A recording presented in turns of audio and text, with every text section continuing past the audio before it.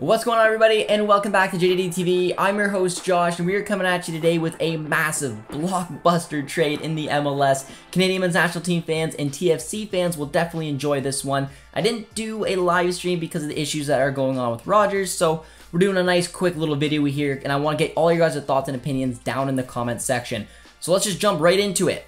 Tom Bogart tweeted out earlier, breaking, Toronto FC agree blockbuster deal to acquire Canadian men's national team Mark-Anthony Kaye from the Colorado Rapids. Per sources, Kaye returns home, reunites with Bob Bradley. The Rapids will receive Ralph Prizzo, which is, a player that I mentioned earlier on. I think it's a talented young player. Rapids were looking for someone who was a little bit younger, could kind of come in and not directly replace Kaye, because I think he plays a little bit deeper than what Kaye was playing at the Rapids. He's more playing like an 8, sometimes even as that dual 10 in the Rapids, but still a good piece to bring in.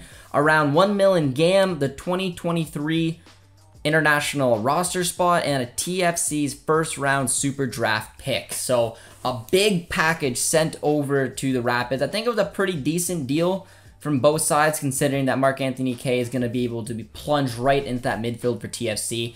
I'm just picturing Bob Bradley, man. You want to see that 4-3-3 system. Michael Bradley is kind of the holding. Then you got a combination of like an 8-ish players on both sides with Jonathan Osorio as well as Mark-Anthony Kaye. Kaye can obviously drop down a little bit deeper while Osorio has the ability to go up. And then you got Bernadeschi and Insigne on the wings with Jimenez up front. That is a tasty looking 4-3-3 system as long as they can, manage out that back end. But Mark-Anthony Kaye, in my opinion, played his best ever football under Bob Bradley at LAFC. It's what really got my attention years ago when he was playing there. So I'm excited to see what he can do coming back home to TFC, something to prove. And this is just a big move. It simply is. There's a lot to get in. I think TFC arguably won the deal. I do think it's a decent package, but I think all in all, they're getting a player at 27 who's a Canadian men's national team star. He'll be an interesting player to come in this mix under a coach that he likes. I'd argue that TFC won the trade, but I think it's a pretty fair one. Like I said, I think the Rapids are getting a good young player. The funny money, they're getting a little bit of that, an international roster spot, and of course the first round super draft pick. So it's what the Rapids were kind of looking for. Stephen Caldwell broke this news a few days ago. I did a little stream on it as well, and I just think overall it's something to be excited about. It's something that I think TFC is going to really help balance his team. We know that Alejandro Pozuelo moved on to Inter Miami. He's an MVP caliber player, but he's a cam. He plays in a 4-2-3-1 at the heart. That's where you're going to get the best out of Pozuelo.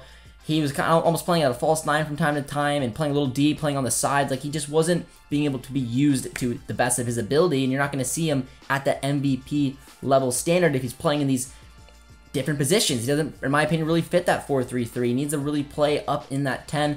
Hopefully, he's going to have a new lease on life over in Inter, and I think that he probably will. Inter Miami will be a good home for him. So they shifted out a big piece there. They opened up an opportunity to hopefully switch up the shape, because I just think that this new roster screams a 4-3-3. I think Bob Bradley would like to play that system. I think with the new pieces potentially coming in, it's going to be a real good fit for Mark-Anthony Kaye. The number one question you guys asked me about Mark-Anthony Kaye is, will moving from the Rapids to TFC affect his spot with the national team? In my opinion, no.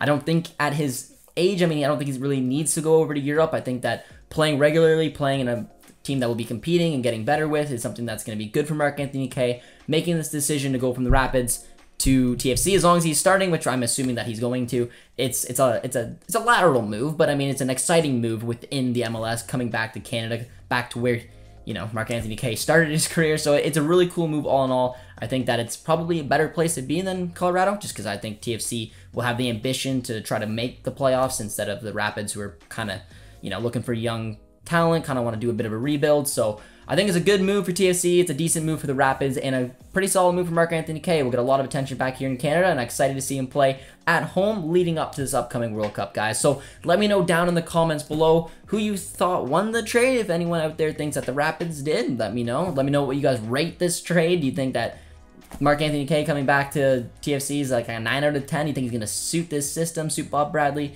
I can't really come up with a reason why it wouldn't, but I definitely want to hear from you guys, because we weren't able to do a live stream because Rogers is something else today. So yeah, that's it, guys. That's the breaking news. Really cool information coming through. So I know there'll be more on the story as the days probably progress, but for right now, all we know is Mark-Anthony Kaye will be a TFC, and hopefully a TFC star in the near future. So guys, be sure to drop a like, drop a sub if you guys are new around here, and we'll see you guys next time. Cheers, friends.